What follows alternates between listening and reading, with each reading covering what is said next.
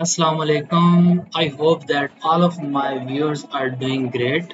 So here we come with new release of 3ds Max, which is 3ds Max 2024, and this version of 3ds Max has came up with some pretty solid and prominent features, which are quite good compared to the other competitors of this software and also the other previous versions of it.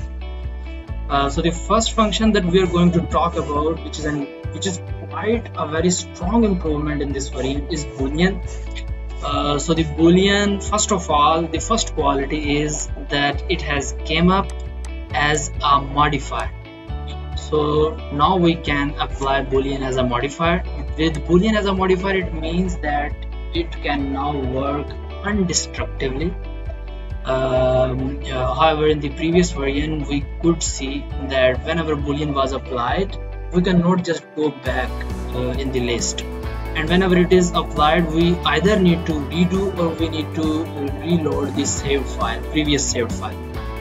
But in this version, it has came up as a Boolean, so we can work undestructively with it. We can just turn it off, we can move back in the turbo mode, we can reduce or increase subdivisions and so on. And the next point is that this time the Boolean is faster and it's cleaner. For example, let's say we subtract these toruses, and when you see the mesh, it is quite good. There are no extra vertices and edges that are coming, and also there is no mesh that is now missing. In the previous versions, we could see whenever we apply operations which are complex, the software either crashes or it's not fast, or sometimes the mesh is missing. So this is quite cleaner compared to the other versions. Other than that, it has also came up with some new tools, with some new functions. As you can see that we have insert here, and we have some other functions as well.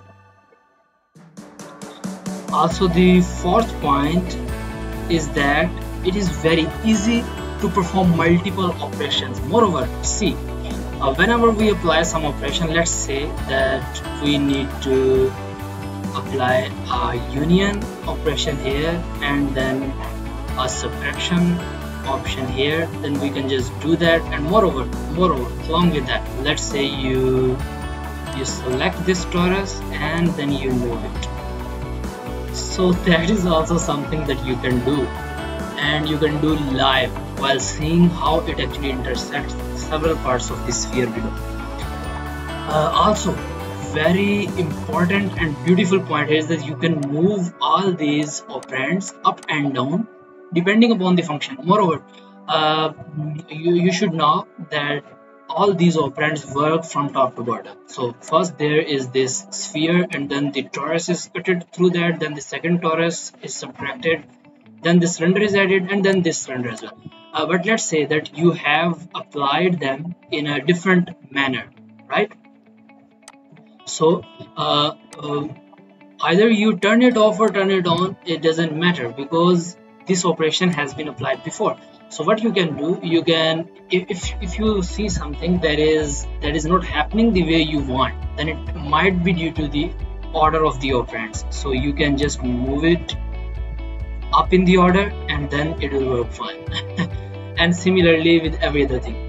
Also there is one very important feature that has come up with Booleans, and that is that you can change the operations while you have applied the operands. It wasn't there with other variants, and it's very helpful. For example, if you want this, let's say you want this torus to not be subtracted but added, then you can just convert it to union. And similarly, you can also do the same for the second variant, just like that. So it's quite easy now. It doesn't matter whether you have mistakenly set some other function but you can just change it instantly here in the operands list. So we can just set it again to the subtract because that is what we want that here. Okay, so then there is another function which is very beneficial and it's so awesome, and that is VBO subdivision. Here you have method, VDB subdivision. So here you can select open VDB. So what it does, it actually applies the Boolean operations and try to produce a mesh there from where that Boolean operation is applied, and it depends, and the density of it depends upon the voxel size. And then you can control the density with voxel size.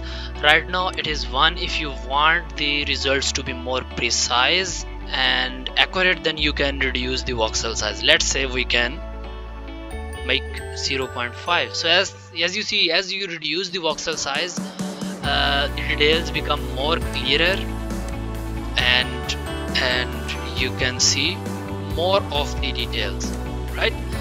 So similarly, it depends upon what kind of result you want from this, and after doing that, you can also use a retopology modifier so that you get quad polygons here, and you can work on that if you want some other details placed manually. So this is also a very good function here.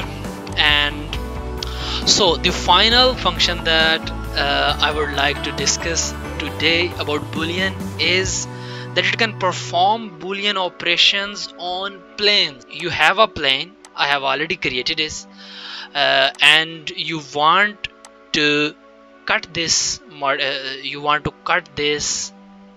object from the center in a way that it looks like a rock which is being broken in 2 pieces from the middle. So what you can do, you can use the split command and use this plane to split this mesh.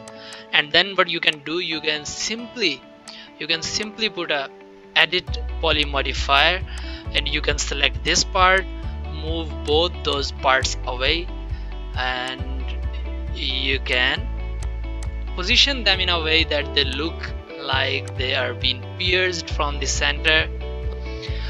So I hope that you like this video. I think this Boolean is far more powerful than it was within the previous versions, and also some of the other 3D softwares that are around there, and it will really surpass the other softwares, and will really help for the 3D artists to make better 3D models in a more efficient way and in less time.